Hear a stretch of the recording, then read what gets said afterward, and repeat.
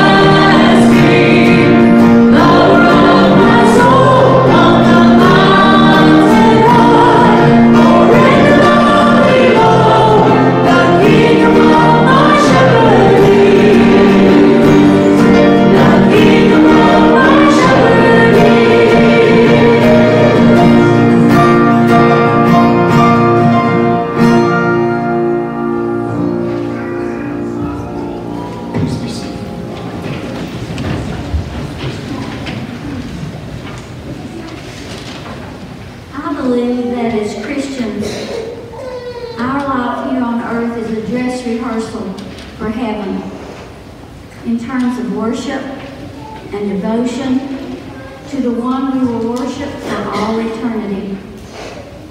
Therefore, we need to praise and honor our Lord every day to create a seamless transition to our role as eternal citizens of the New Jerusalem.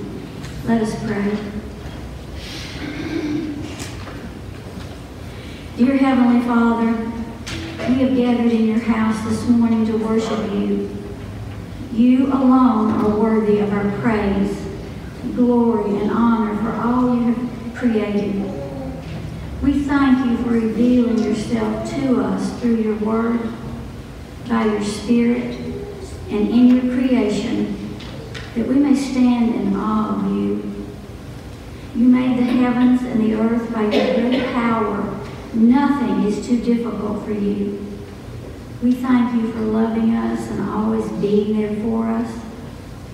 Thank you for being our solid rock, our fortress, our rescuer, our shield, our shepherd, our salvation's strength, and our place of safety.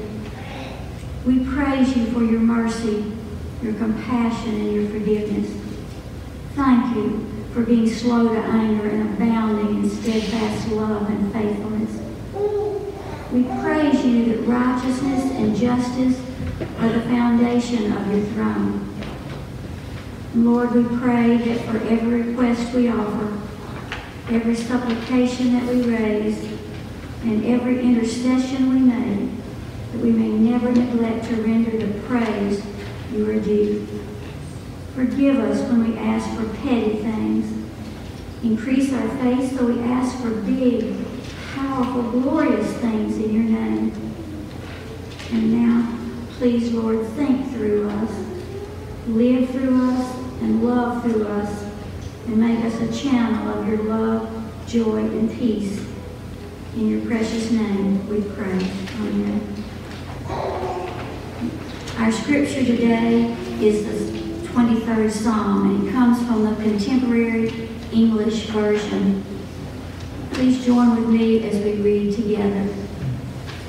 You, Lord, are my shepherd. I will never be in need. You let me rest in fields of green grass. You lead me to streams of peaceful water, and you refresh my life. You are true to your name, and you lead me along the right paths. I may walk through valleys as dark as death, but I won't be afraid. You are with me, and your shepherd's rod makes me feel safe. You treat me to a feast while my enemies watch. You honor me as your guest, and you fill my cup until it overflows. Your kindness and love will always be with me each day of my life, and I will live forever in your house, Lord. This is the word of the Lord. Thanks be to God.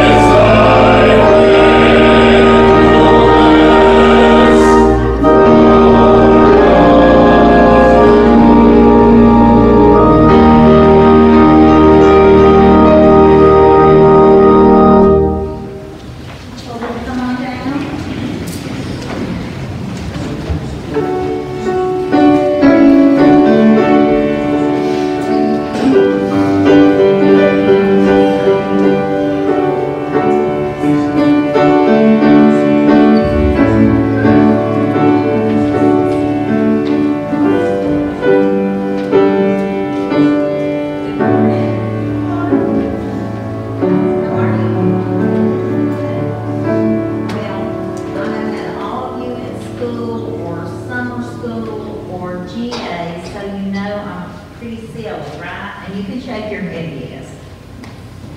So this morning I'm going to tell you a bedtime story in the middle of the day, but you can't go to sleep. Okay? Sheep and lambs have been the most important thing in my family with my grandchildren. My granddaughter, my oldest granddaughter, is fixing to be 20 years old, and don't add up how old I am. But when she was about 3, we started telling bedtime stories. And so I thought, what can I tell about? So we started bedtime stories about sheep and about lambs. And we had 2 brothers named George and Roger, and we had a little sister named Dee. And so they lived in a big house on a big farm, and their dad was an accountant in the barn, Papa Sheep. And so George and Roger would cross the fence and they would go to school in the mornings. And when Dee started to kindergarten in her pink calico dress, she could not get across the fence. She was too little. So George and Roger would help her get across the fence. And they went to school, while Dad was the accountant at the barn. And when they came home, Mama Sheep would take them out in the yard in the sunshine to graze, eat their dinner, and have fun in the sunshine.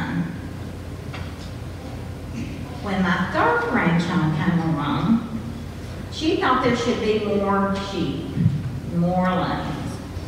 So she decided, for some unknown reason, that their names should be, that they should have to be triplets or twins, and unknowing that sheep are usually born as twins or triplets. She decided that their names should be Roger and George, Little B, and AC and D. So from then on, they had a bigger family.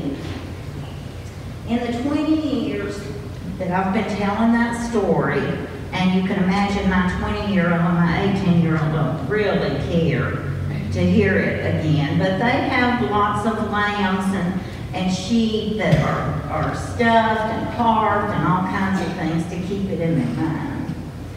So in the last 20 years, the stories have changed, but the characters have not.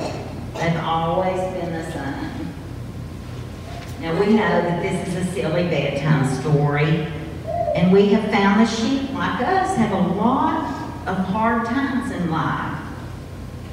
They can't see well, and if they fall and get turned over, they can't turn themselves back without help. Then their legs don't work.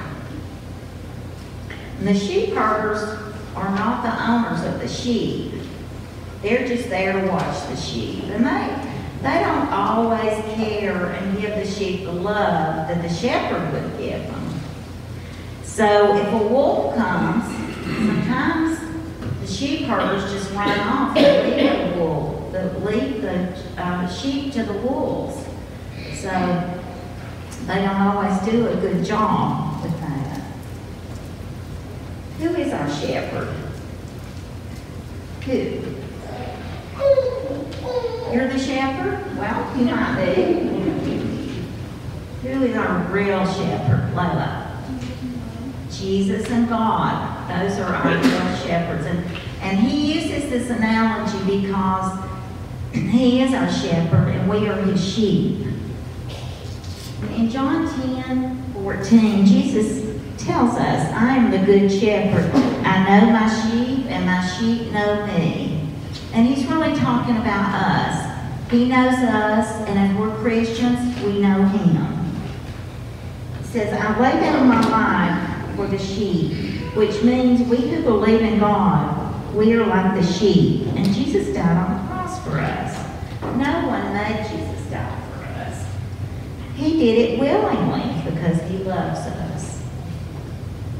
Jesus says he has other sheep that haven't come into the sheep pen yet. Well, those are the people who don't know him, but he loves them anyway. We can help God do what he wants to do to bring his people or sheep into the sheep pen by telling others about Jesus. At school, at church, anywhere that you have friends, you could tell them about Jesus. Or if it's not a friend, if it's somebody that just came to school and you're making a friend, there's a lot of things we can do to help Jesus bring those into the sheep pen. Let us pray.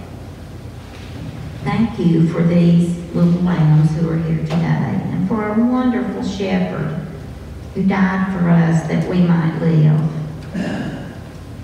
And with my own prayer today, as Reverend Jeff was telling us, I pray that my son will make it to Poland safely today. Watch over us this week, and thank you so much for all those who are here today and all those who couldn't be here. Amen.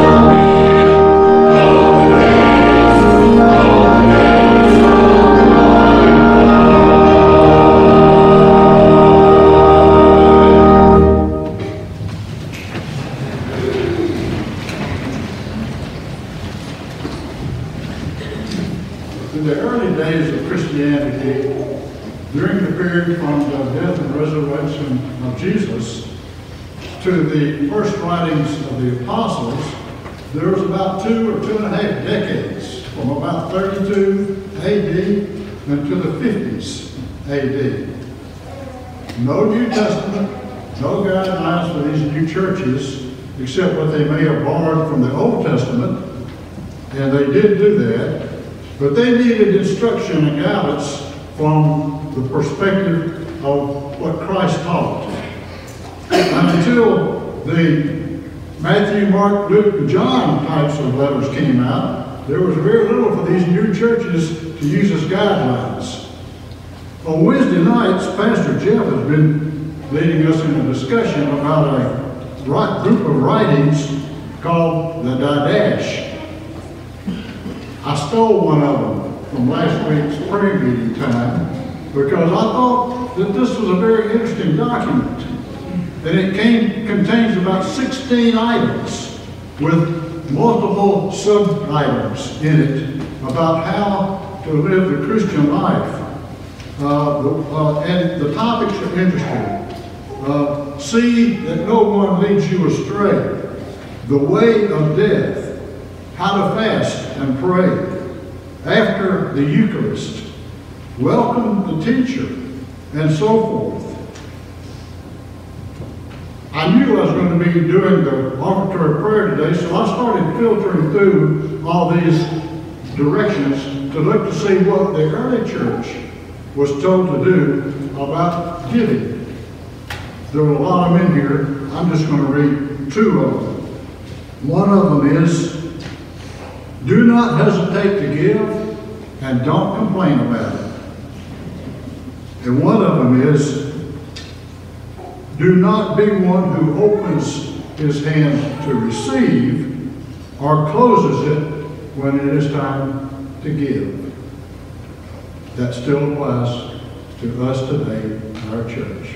Will you pray with me? Father, we thank you for your goodness to us. We thank you for being able to be here and worship together.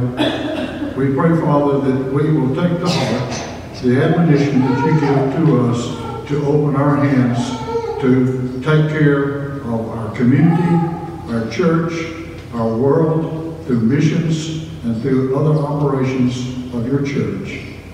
Bless us now as we give our offerings and tithes to you. We pray in Jesus' name.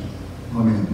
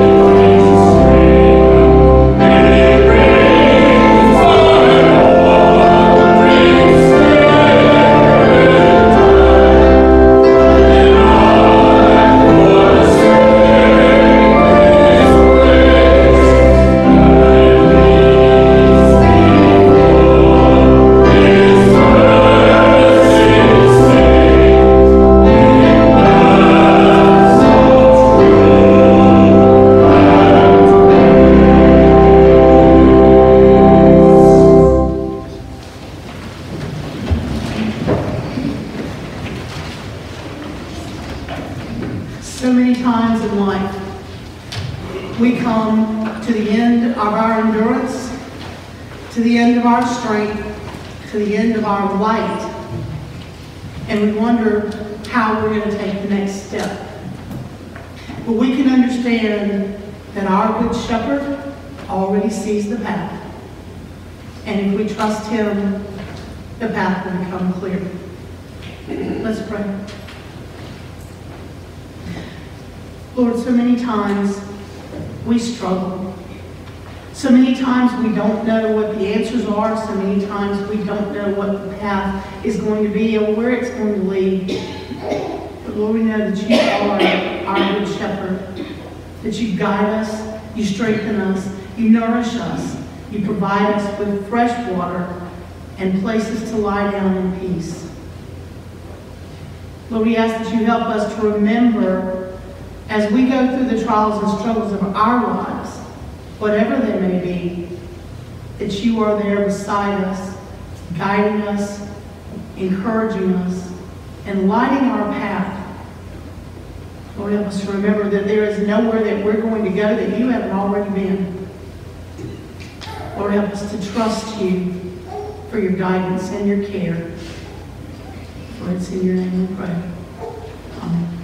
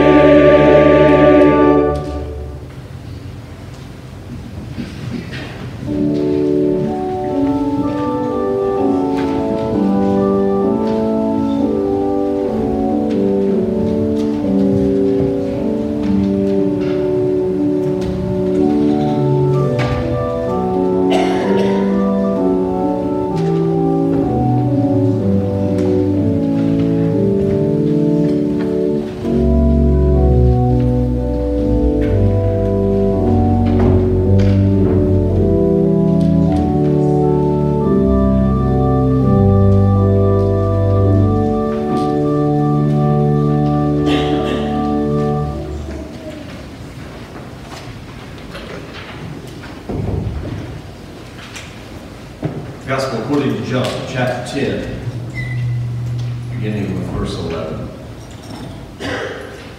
I am the good shepherd. The good shepherd lays down his life for his sheep. The hired hand, who is not the shepherd and does not own the sheep, sees the wolf come in and leaves the sheep and runs away. And the wolf snatches them and scatters them. The hired hand runs away because the hired hand does not care for the sheep. I am the good shepherd. I know my own, and my own know me, just as the Father knows me, and I know the Father. And I lay down my life for the sheep. I have other sheep that do not belong to this fold. I must bring them also, and they will listen to my voice. So there will be one flock, one shepherd. For this reason the Father loves me, because I lay down my life in order to take it up again. No one takes it from me, but I lay it down of my own accord. I have power to lay it down, and I have power to take it up again. I have received this command from my Father. This is the word of the Lord. And thanks be to God.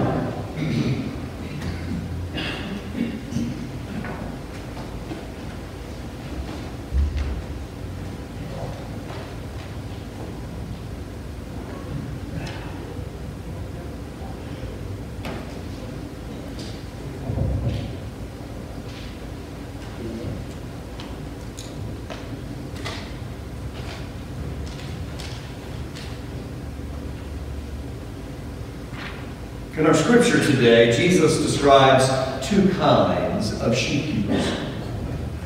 The shepherd we're quite familiar with at this point. But the other that's going to deserve our attention on the front end is this hired hand.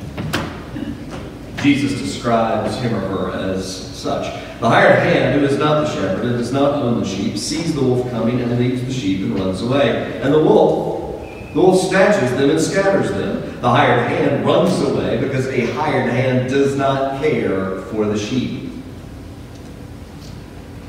Sheep need tending to. We've learned that over these past few weeks. And if a shepherd cannot tend to his or her sheep, she will need to hire someone who will.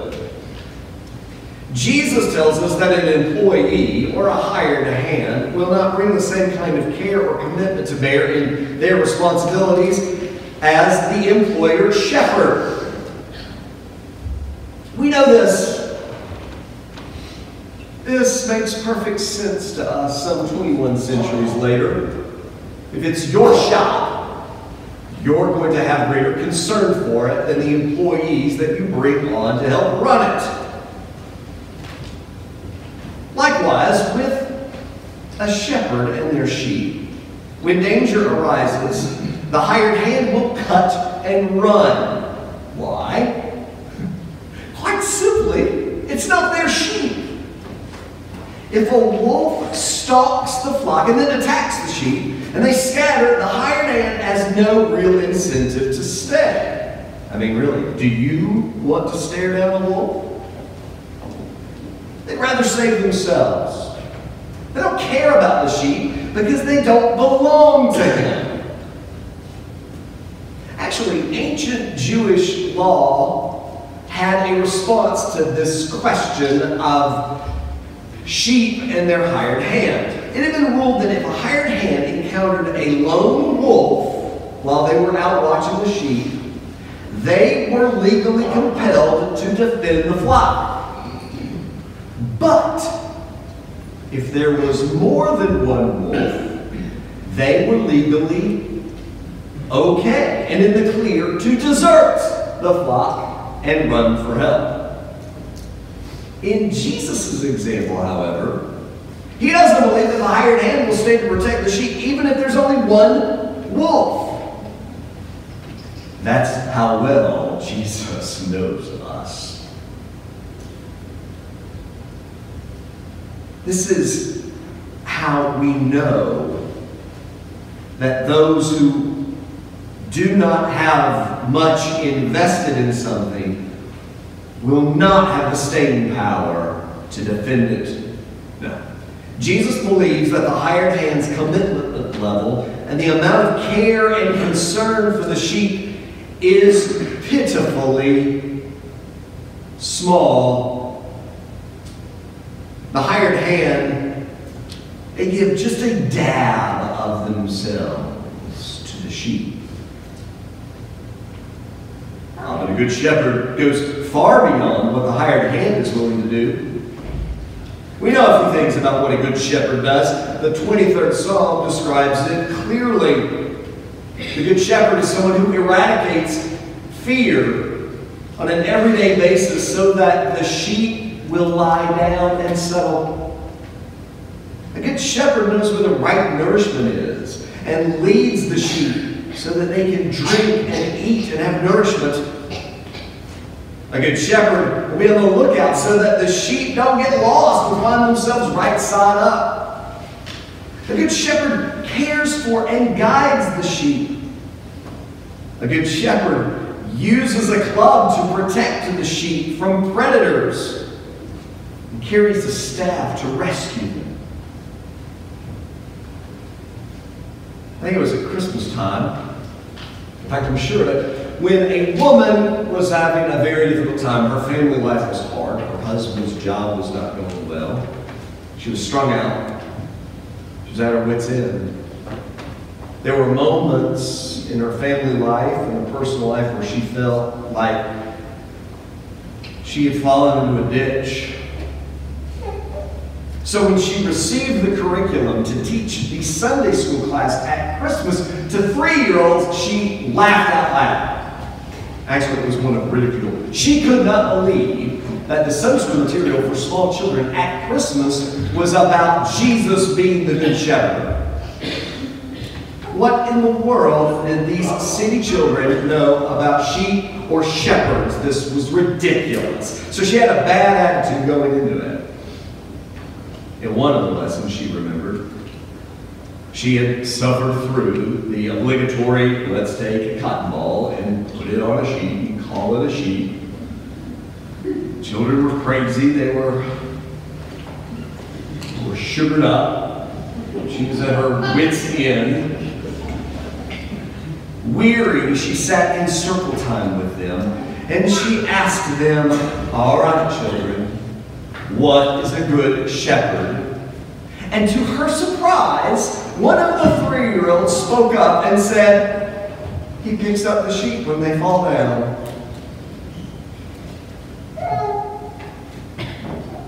The shepherd picks up the sheep when they fall down.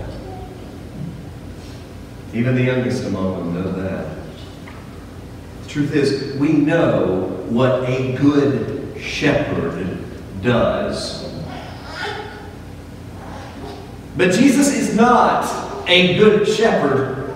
Read your Bible, y'all. He is the good shepherd. Why? He lays down his life for the sheep. Here's the thing, y'all, and Jesus' audience would absolutely have known this. No shepherd would ever do such a thing.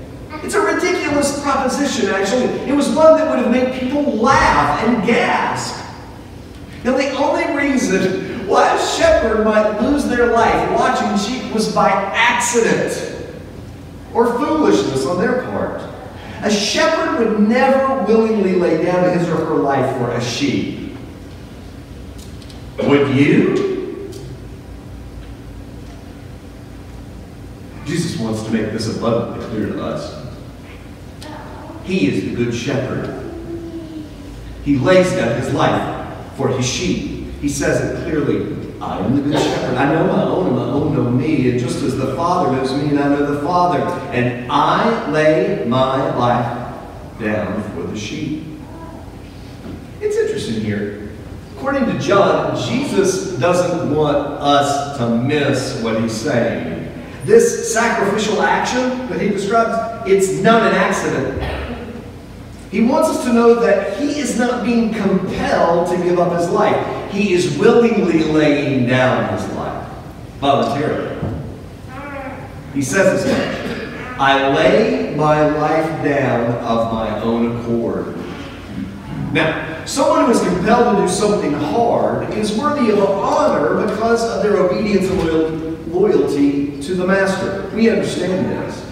But someone who voluntarily gives their life for others does so only out of love and concern for those in whom they have died for. He sacrifices himself so that others might live, to have a life rich in abundance. This is what sets Jesus apart. The Good Shepherd is set apart because his love for his sheep will result in sacrifice. Now let's stop for a second and ask this obvious question. What kind of God does this? This love and commitment isn't shallow like the hired hands. It won't tease us with flavor. In fact, Jesus' love for his sheep is so great that he makes it abundantly clear that not everyone's been gathered around. He knows that there are those who are missing. He says, I have other sheep that do not belong to this fold. I must bring them also, and they will listen to my voice. So there will be one flock, one shepherd. Now, historically and traditionally, this has been understood as though Jesus is talking to a Jewish audience, and that who he's describing are non-Jews, the Gentiles. And that works really well for us because we would be those Gentiles. We're not Jewish. But what is our understanding of this in the 21st century? It's really quite straightforward, though some of us may not like it. It's this. We are not the only ones. We're not alone. Jesus, the Good Shepherd, knows this, and he's not content with it. Jesus' love for us and for all of his sheep is so great that he is seeking unity. This is how great God's love is for us.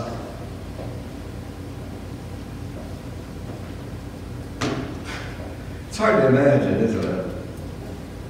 We've become so accustomed to this amount of love and sacrifice in this world. God's love is doled out in wee little cups. It may give us a taste of God's deep love, but it certainly won't quench our thirst, will it?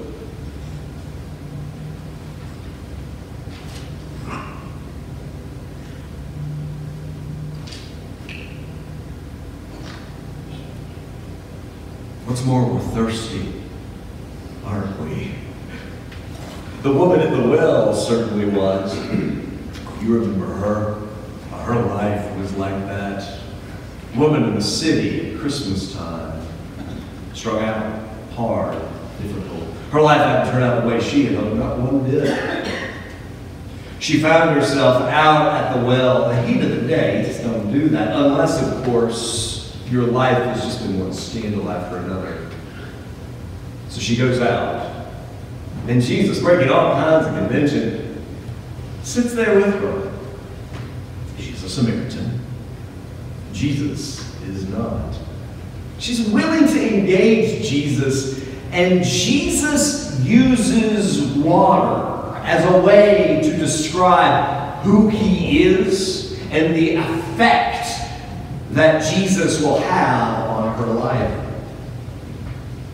Lucky for her, she has an encounter with Jesus who would say, everyone who drinks of this water from this well will be thirsty again, but those who drink of the water that I give them, they'll never be thirsty again. The water that I will give will become in them a spring of water gushing up to eternal life. With Jesus as the Good Shepherd, our cups will overflow. Jesus pours himself out for us. He gives himself completely to us, He sacrifices himself so that we may have life and to have it in abundance, not in a kitty cup. No. The Lord is the good shepherd. We shall not want. He makes us to lie down in green pastures. He leads us beside still waters. He restores our souls. He leads us in right paths for his name's sake. Even though we walk through the darkest valley, we fear no evil. For you are with us.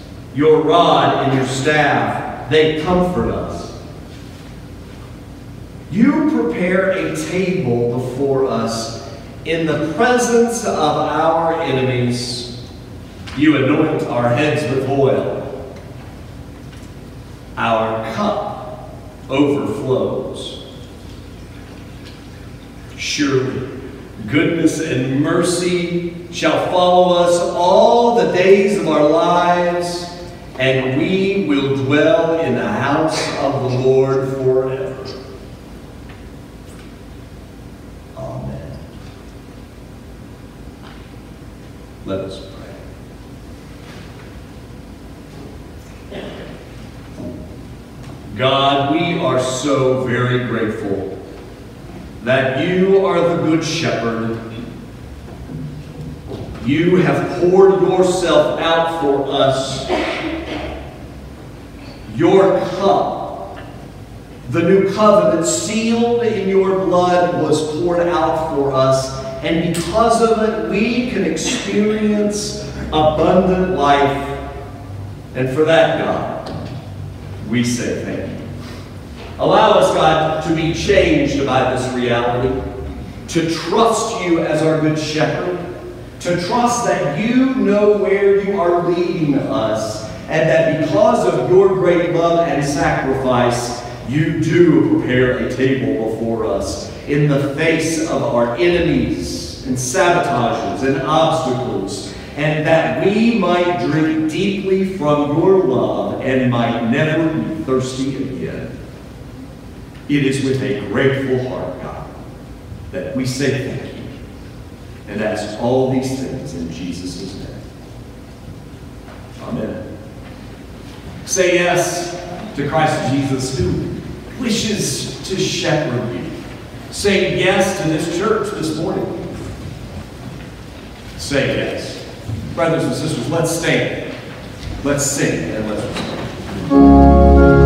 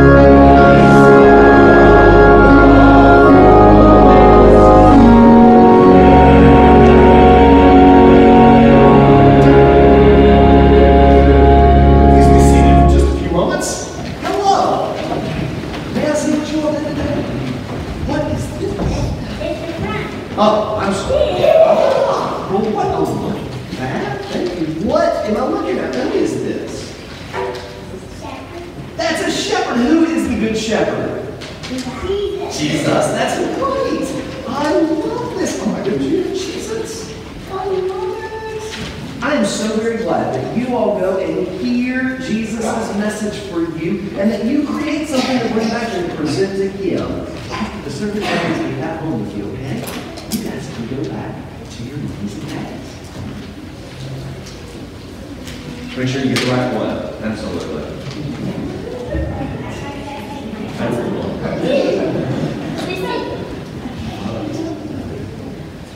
Y'all, this next Wednesday, we complete our study on Didache. That is, as Eric was describing, an ancient document. Even if you missed the first few, it's still not too late to come and show up and to steal a copy. So please consider joining us on Wednesday.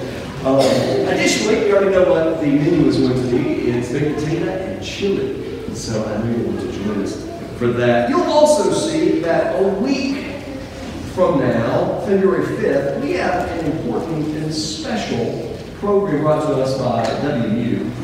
We have a representative who's going to come and guide us in some conversations that we need to have, but we don't want to have. And we certainly are not so sure that the church should offer them. But actually, I think the church should be the ones to talk about estate planning and the realities in that care.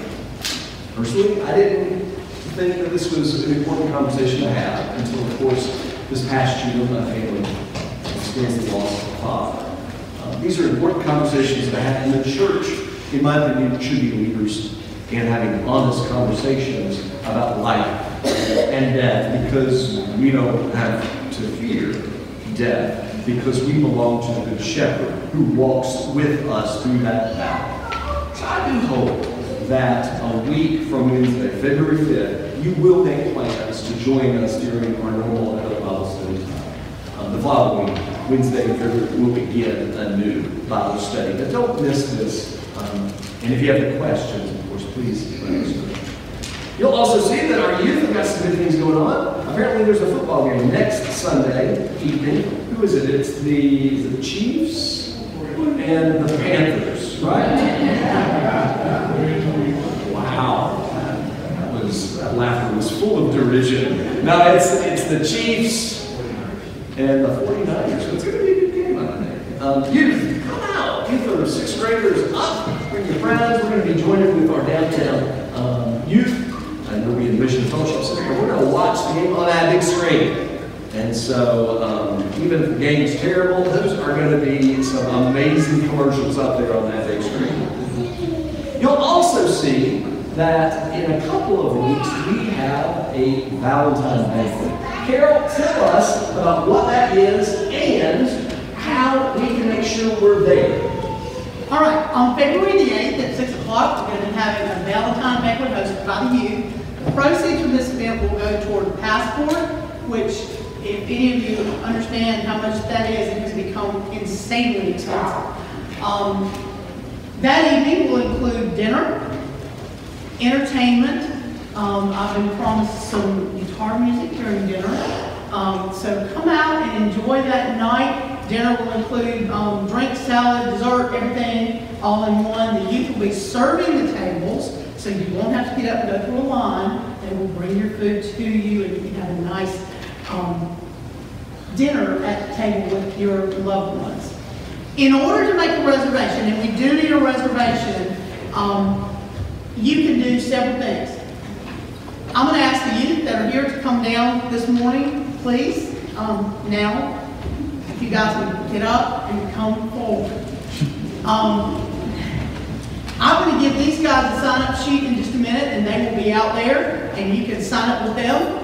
You can also call the office and sign up in the office, or you can go online, love modern technology, and make your reservation online. But we do need a reservation by Friday the 7th at noon, because we have to have time to buy food and make sure that everyone gets fed. So any of those three ways are fine. We will keep a record of who made reservations, so don't worry about that. We're not going to lose your reservation. But you can see these guys. Where's Truman? Truman, come on. Come on, man. Down here. You can see one of these guys. Any of the other youth that are not here today, you can see one of them. But they're going to be out there today. And then call the office, make a reservation online, but let us know you're coming. Don't take our word for it. Passport Mission Camp is an indispensable way to become a group and to put our actions and our beliefs together. It's life-changing. And it's true, it does cost something of us, but our youth are demonstrating willingness to earn the way to go. And there is self-interest here. This is going to be our Valentine's Day night. Did you know that? And it can be yours also. We do hope that you will say yes when asked. And youth, we need you to ask us so that we can support you and then have a great time together as a church family in a couple of weeks. Thank you, Carol. Thank you, youth, for your leadership so that we can support you. Let's stand together, shall we? We invite you to take arms or hands, depending on the cold and flu season, in your pew. We do so, of course, to remind ourselves that we are connected. It also helps us to know when others of us who are part of our church family are not able to be here because they themselves are not well or out of town, or celebrating the arrival of a new baby in our midst as we did this past week. We are a church family, and this helps us to practice what God invites us to do and be a part of. Now, to our God, who by the power of work within us is able to accomplish abundantly more than we could ever ask or imagine. To God, who glory in the church and in Christ Jesus for all generations, forever and ever. Amen. And let us sing together.